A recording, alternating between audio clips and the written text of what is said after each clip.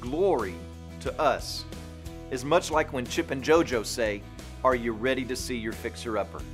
And then they roll back that big canvas of what the house used to look like, revealing all of the new landscaping and renovations and remodeling. And the happy couple lets out a big gasp, and usually the woman puts her hand over her mouth and she begins to cry, and the man slaps his forehead and they say something like this: "It's beautiful. It's amazing. I can't believe that it's the same house."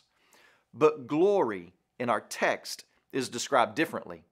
Glory is not found in the dazzling or brilliant appearance of person, but rather that this person veiled his brilliance and majesty with flesh and is crucified.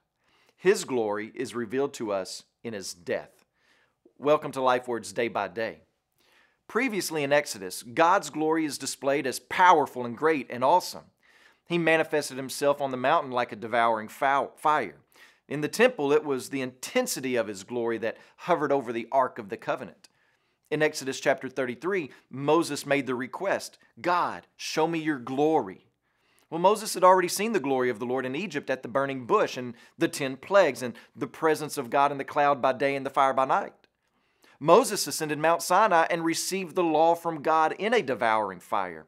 And yet, Moses says, "Please show me your glory." Moses is asking for more, a clearer picture, a greater understanding. He wants to see God face to face.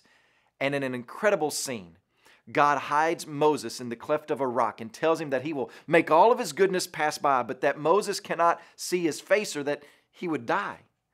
And in chapter 34 of Exodus, when Moses comes down from the mountain, his face is shining because he had been talking with God.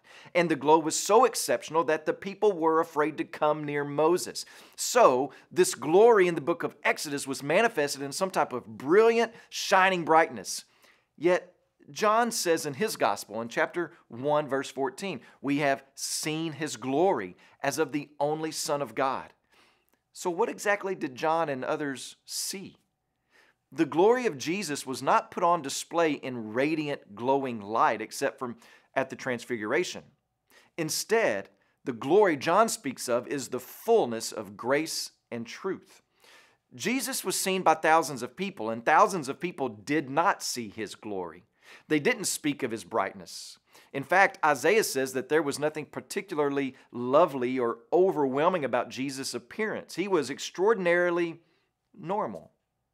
Instead, the glory John speaks of is described as the fullness of grace and truth. How then can John say we've seen his glory? How do you see grace and truth? And this is where we realize that in this introduction, John introduces to us many different themes that he will develop later on. You have the theme of light and darkness. You have the theme of witnesses, the theme of the belief of the world. And we have this theme of glory in verse 14. We have beheld his glory. This theme is later picked up in chapter 12, verse 20, and it's here that we begin to understand the manner in which Jesus' glory is displayed, and it's in his death. That's a strange yet humbling type of glory, isn't it? That someone so loving and honest and powerful and miraculous would come and die. It's odd until you understand the reason. And the reason is that he was our sin bearer so that we may be set free. As you pray today, please remember Kendra Barnett, one of our missionaries in Romania. And also remember the Rundi Life Word broadcast heard throughout Burundi.